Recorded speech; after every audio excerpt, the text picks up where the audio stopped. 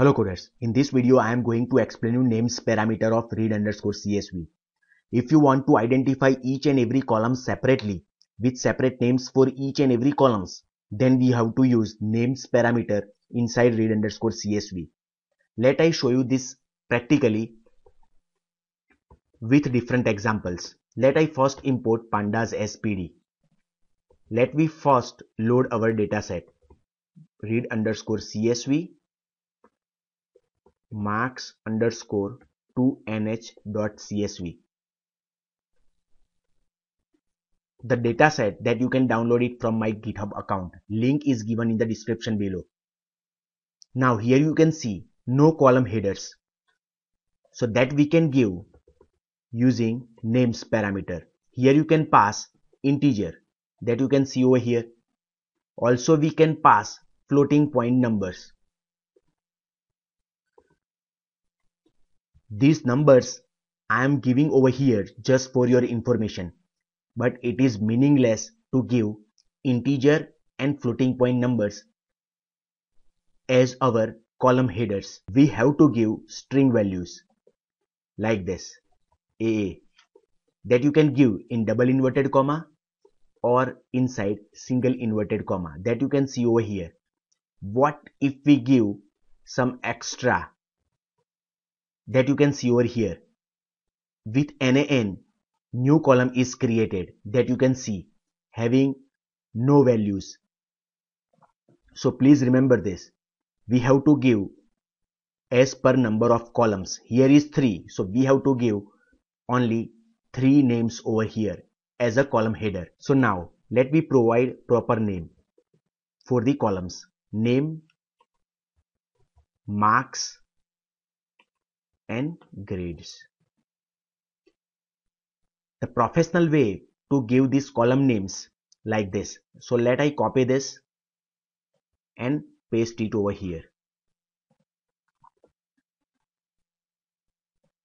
So in place of this, we can give as a separate list with some name. Let I give it as calls. And here we have to provide names and we have to pass these calls that you can see over here. This is the professional way to give the column names with names parameter of read underscore CSV. Now let I show you another example.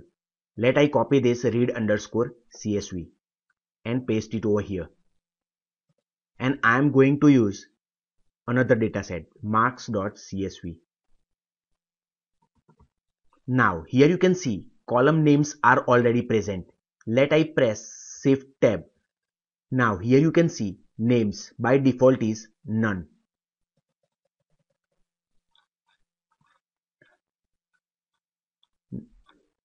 Here you can see that we have to provide array like, and also it is optional.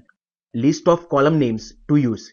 If the file name contains header row, then you should explicitly pass header is equal to 0 to override the column names. So please remember this.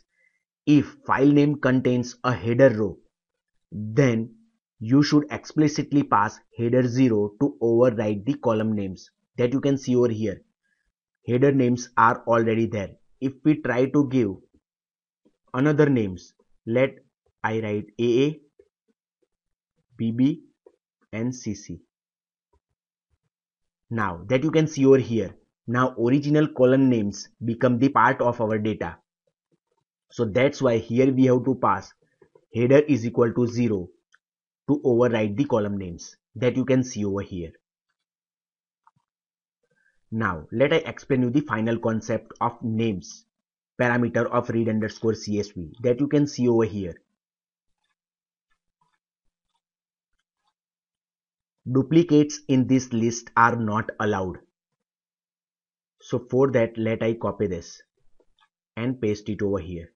Now I want the columns with same name that you can see AA.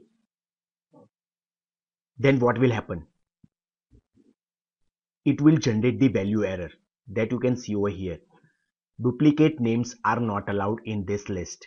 Normal Python list we can give the duplicates that you can see over here. Let I create the normal Python list, as you know, like AA, BB and CC. This is normal Python list.